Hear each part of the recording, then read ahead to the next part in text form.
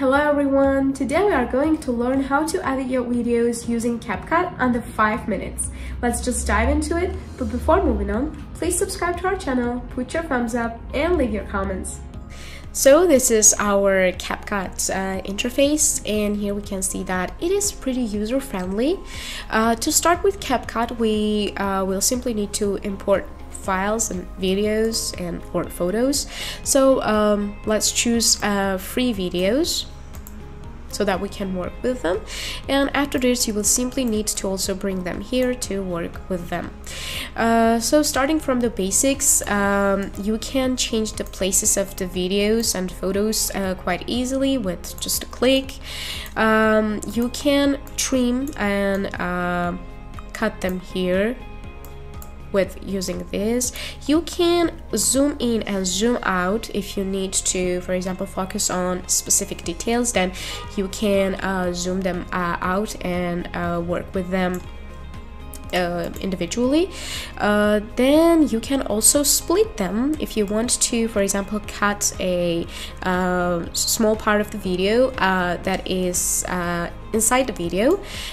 So here you click split, and you go on here and split, and you can see that we have now 3 videos for this one video, and can simply delete this. And yeah, and now let's focus on these features and explore them. So in this bar you can see the main features that it enables. Let's start with audio. Here are some possible ways that you can introduce your sound effects or sounds. So the first one, you can use their sound base and choose something from it. Then you can also choose some sound effects that they have, a vast library of them, and you can also extract from a video. So you can import here a video and it will extract the audio for your video. And then also you can sign in your with your TikTok and use some sounds right from there. So let's introduce something, for example, this sunroof. Okay, so now when we are introducing it here, you can we can easily change the place. We can choose the length, and if the sound is too short, we can copy and paste them here. And now let's go with the text. So when you click here, add a text, you are adding it here, and you are also choosing its types. Either you want it to be highlighted or you want it to have a background. You can also go with animations. Then in this stickers bar you can see the various stickers that is available. You can use them, for example, for your YouTube videos to show the subscribe button. Here you can see follow button. And in these effects and filters are kind of similar. You can choose any of them. For example,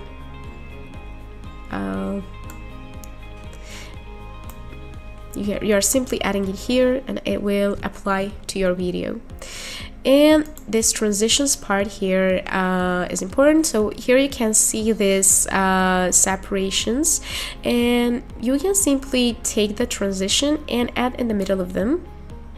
So it now appeared, and it will automatically apply to your video.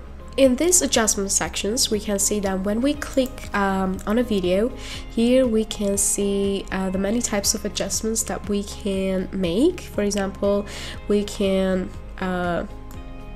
manage the colors, saturation of our video. We can also set the brightness and contrast, shadow, highlight, illumination. We can also sharpen, especially if your video has a relatively lower quality, then you can sharpen it and it will improve the quality more or less. And you can also choose fade and then apply to all. And when you click apply to all, then it applies to all the clips here. When you're done with your video, you can click here and zoom out your video to see the final product that you got. Then afterwards, you simply click on export and you set the resolution that you want. Then also the format, you can either choose MOV or MP4. Also name your project and click on export, and that's it. That's it guys, I hope you enjoyed the video, and if you still have any questions, don't forget to drop them in the comments and we'll get back to you as soon as possible. Thank you very much, bye!